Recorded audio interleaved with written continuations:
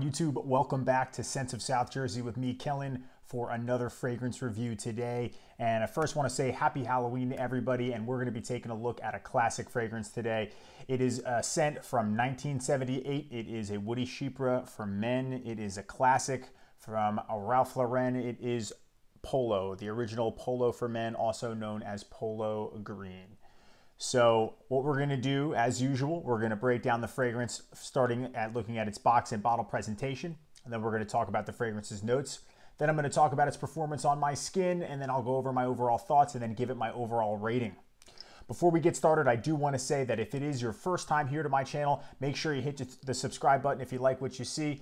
And also check out the new Scents of South Jersey Instagram page for news and updates on the channel. And of course, pictures of fragrances from my collection. Let's get started. All right, let's start things off with the presentation. This is a Cosmar era vintage aftershave box. I don't have a box for my original Eau de Toilette because it came in a gift set, but this is exactly the same thing except it just says aftershave here. It is a 50 ml. You see you got the gold outline around the perimeter of the box, Polo, Ralph Lauren in gold, and then the Polo logo there. As you can see, the same thing, Polo logo on the top in gold. On the sides, you don't have much going on at all. And on the bottom, you have your barcode and batch code and some more brand information. On the back of the box here, you got some more ingredient and brand information, and you can see Cosmar written right there too. So the box is exactly the same. That's why I figured I'd use this, but we'll take a look at the bottle. It's a beautiful bottle. This is my original Eau de Toilette that I got in the gift set, and I have a vintage splash here. They're virtually the same thing. This cap is a little bit taller because it's a spray and there's missing some paint there. It just chipped from wear and tear. I actually received it like that in the gift set, but I've checked them out and they're 100% authentic. So beautiful bottle, green, dark green, transparent glass. It kind of curves in here and you got the gold top. On the back, you don't have much going on. And on the bottom, you have your sticker with your batch code and some more brand information. The cap actually does click into place, so you can pick it up by that. And you can see here, it's nice and gold. Really just awesome color scheme, green and gold. I really like it. Gold atomizer. This is my scent of the day today, so let's check out the distribution. Really nice here. Wow. The presentation for Polo for men is really nice. It's very classy. All right, guys, let's talk about the notes for Polo for men. Again, this is from the late 70s, so you know what that means. That era had fragrances that had so many notes. There are just too many to memorize. I'm gonna list them and then I'm gonna tell you which ones I pick on the most. So the top, you have juniper berries, caraway, artemisia, basil, coriander, and bergamot. And then in the middle of the fragrance, you have pine tree needles, leather, chamomile, pepper, carnation, geranium, jasmine, and rose. And then in the base of this fragrance, there's tobacco, oak moss, patchouli, cedar, vetiver, musk, and amber. So that's a lot of notes. The ones that I feel are the most dominant for this fragrance. On the top, I get that basil. It's very herbaceous. And then in the middle, really that pine tree needle comes through and the leather.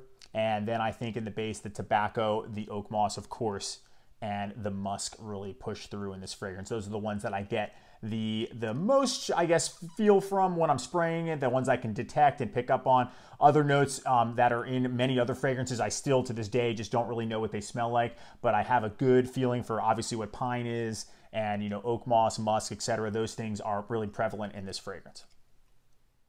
All right, so the performance for Polo for men. It's great. For me, it's great. And again, I'm talking about the current formulation. I'm getting 8+ hours. I'd say 8's a safe number on my skin. It really projects very strong for 2 to 2.5 hours with a nice sillage trail. I would say about the halfway point, right? Right around hour number 4, it's going to be about maybe a 2-foot scent bubble around you. And then it only becomes a skin scent for me at the very tail end of its life cycle. So this lasts beyond a full work day. I can still get whiffs of it as I'm driving home from work. It's a skin scent maybe by hour 9. Spraying it on clothes really, really helps too. That'll absolutely boost the performance. So things like this, that if you want to push the performance on it, there's a lot of products that'll match it. I've heard some people say the current formulation has poor performance, you got to get the vintage. So that's what I did. I got the vintage, but unfortunately, as it happens many times, the top notes on this are so spoiled, they're sour, it doesn't smell nice, but once it dries down, that oak moss really comes through and it's a little bit thicker, a little heavier. So it smells nice then, but honestly, I don't wear it that much because to put it on is unpleasant because of how like rough it smells, because of how sour it is, where the opening on this one is just absolutely beautiful. Although the aftershaves that I have, vintage aftershaves, both of these are vintage aftershaves, are awesome, and I really like them, and I like to have the aftershave. The aftershave balm really does help as well too.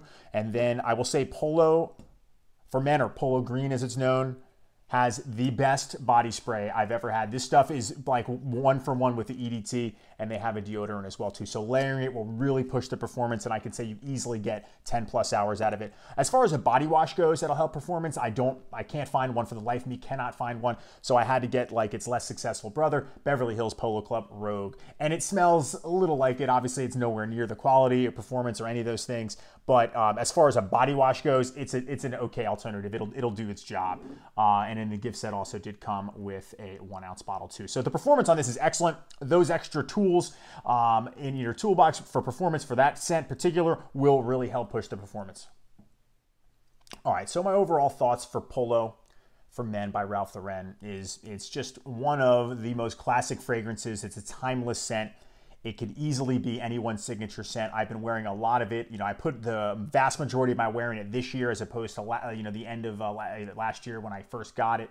It's masculine. It's a green beast mode scent. It's dark. It's musky. It's woody. It's earthy. It's got leather. It's got tobacco. All of those combined just make this an amazing men's fragrance if you like classic masculine men's scents. I absolutely love it. Would say the vast majority of the fragrances that come out of Ralph Lauren at now, minus a handful, maybe minus Safari. I never tried Modern Reserve, which was kind of like a like revamp of this one. I never tried that one, but the vast majority of scents are very modern. They're very sweet, and Broxton very like candy sweet. I don't really like them at all, as you know, but this one really stands on its own. I think this would really get you attention. It's got me compliments. It smells so good. I sprayed some on it. Just that opening in this one. Now it's sort of drying down on this hand. We'll take just that instant opening. It's so green. The pine tree needles come through right away. And even though that's not even a top note, this really gives off a feeling of maturity.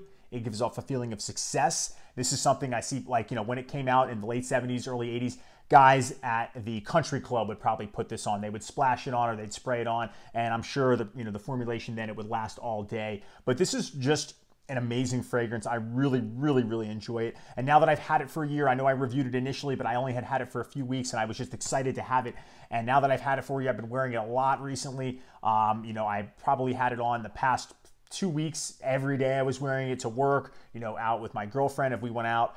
You could wear this casually. I think you could wear this formally because it's so masculine. You can dress it up. It's a signature scent. It's office safe. Maybe just go lighter on the sprays. I'm putting on maybe 5 or 6 sprays because, again, I really want this to stay with me all day. Ages for this is going to be probably 30 and up. I would recommend wearing it. The season for this is definitely a fall and a winter scent. I would not wear this in the warm weather because it's just going to be a little bit too heavy. So daytime, I think, is best for this too. On a nice fall day, this is going to be a perfect fragrance, even into the winter too. So I'm really happy that I have this in my collection. I don't think it smells dated. I don't think it's an old man scent. I saw some comments online of people saying that about this fragrance. This one stood the test of time. I had a subscriber actually tell me that it's no longer on the Ralph Lauren website. So I hope it's not going the way of Koros where they're kind of phasing it out, but maybe it's not as popular. So maybe get yourself a backup bottle. I probably would too, because I'm not even counting this because of the fact that it's kind of sour. But I'm not sure. I don't know if it's discontinued. I haven't heard that. It's still all over the internet. You can find it everywhere. So I think we're okay for now. But this is just definitely one of the best masculine, classic, green, musky leather, tobacco fragrances, but I consider it in the green category, and it's definitely one of my favorites, and its performance is awesome. The scent smells great too, so I really love this one. All right, it's time for my overall rating for Polo for Men, or Polo Green, whatever you want to call it. First, let's start with the presentation. The bottle's absolutely beautiful. I love the gold. I like the color structure. I think it would look classy on anybody's counter. I like the cap. It clicks into place. It's nice and heavy in the hand. The atomizer is really nice. I love it. The only thing I could think of maybe that would give it a perfect score would be if at one point it had a built-in sprayer, because I think that that's the most classic looking fragrance bottle for men ever from that era, the era that this one was in. But it didn't, and I don't think it ever had, so that's fine. I'm going to give it a 9 out of 10. For performance, 8 hours is really what I'm going to have to give the average performance for me. Maybe a little bit more when I spray heavier or use more products, but 8 hours is what I'm getting. So I'm going to give it an 8 out of 10, which is a solid performance, especially for a new formulation of a classic scent. And as for the scent goes, I love it. I just talked a lot about it. Again, it's heavy, it's dark, it's green, it's musky, but yes, at the same time, it's also clean and it's fresh. I feel clean and fresh when I wear it. So I'm gonna give it a 9 out of 10. I love the scent. You know, the pine and the tobacco, that all comes through for me. Those are some of my favorite notes. So again, the scent is a 9 out of 10. So overall, Polo Green or Polo for Men by Ralph Lauren is gonna get an 8.5 out of 10 from me too. I absolutely love the scent. All right, guys, that's my review for Polo for Men by Ralph Lauren. I want to hear from you. Do you own this scent? Do you like this scent? Do you love this scent? Is it one that you're not a huge fan of anymore? Do you feel that it's dated? I also want to know, guys, what are some alternatives to this scent? I've looked online for things, and all I found were like really, really cheap looking clones that virtually tried to make a carbon copy of the bottle. What's like another brand that's very similar to this in the green realm? I want to know of some ideas, because I would like to look for one in case this does disappear forever. I want something similar, or I'm just going to have to panic buy a lot of bottles. But I would love to hear from you guys in the comment section. Thank you all so much for hanging out with me today. Again, have a happy Halloween, and I will see you all next time in the next fragrance video. Take care.